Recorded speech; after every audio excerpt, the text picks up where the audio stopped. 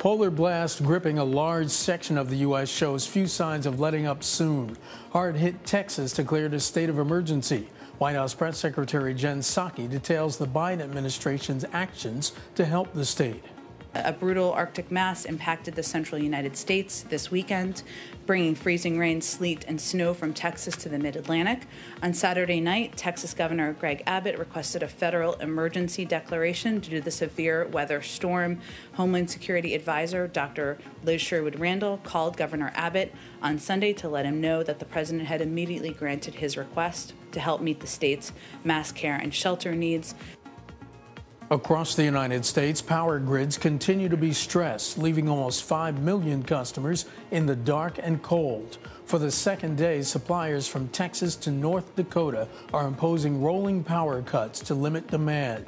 The Texas Governor, Greg Abbott, is asking Freeport LNG export terminal to limit operations.